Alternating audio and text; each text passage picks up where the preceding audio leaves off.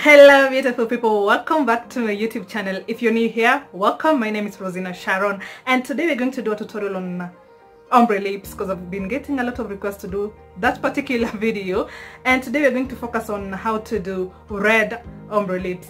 So let us go straight into the video, and before we do that, kindly subscribe if you've not yet subscribed. Share your thoughts in the comment section down below. I'll be reading all of them kama kawaida, and if you like the video, give it a big thumbs up. With no further ado, let's go straight into the video.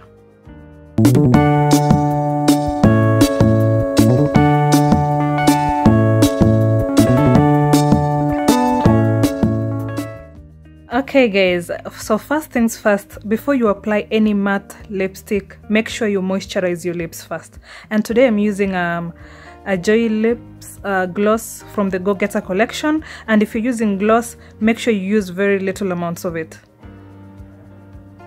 Then for me personally, I normally highlight my Cupid's bow first, just to make sure the whole look pops. Today the first lipstick you're going for is still from Joy Lips, and this is a deeper shade of red. So for ombre, make sure you start with a deeper tone and then lighter. So for me personally, I prefer starting off with my lower lip, and make sure you follow exactly how your lips are lined. For your lower lip, do not overline. I repeat, don't. So I normally start off with my lower lip, and for my first step, I normally just line. I don't do nothing else. I just line following how my lips are lined naturally.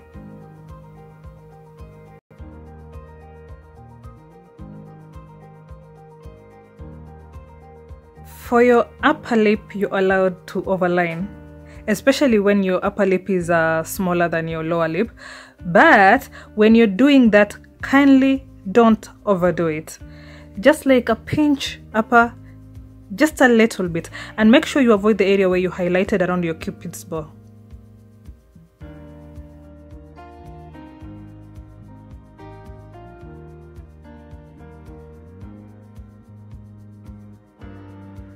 Okay, so after I'm done lining, I normally fill in around the edges, just around the edges only. Don't bring it all the way into the middle part of your lips, just around the edges. And the formula is start from the outer corner coming towards the middle inner, so it's safer for you that way.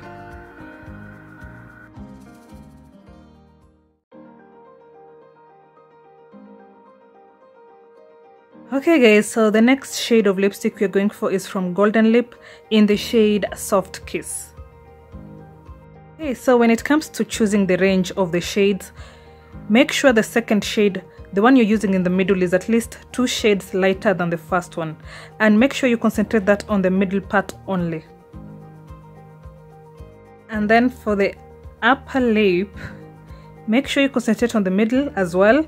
But when it comes to going all the way up, unless you're very comfortable with that, with the shade being that light around the middle area, you can as well just bring it all the way up, but slightly below your Cupid's bow. Okay, so after you're done, make sure you blend in the edges. Just tap until they all blend in beautifully together. Make sure there are no harsh lines, just a perfect blend of the 2 shades.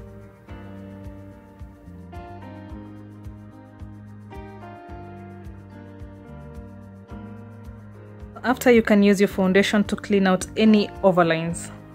Then for this, use a very tiny brush, and make sure you clean out any areas you think they've been a mistake around your edges, mostly where you have overlined, just to make sure your natural lip shape is intact.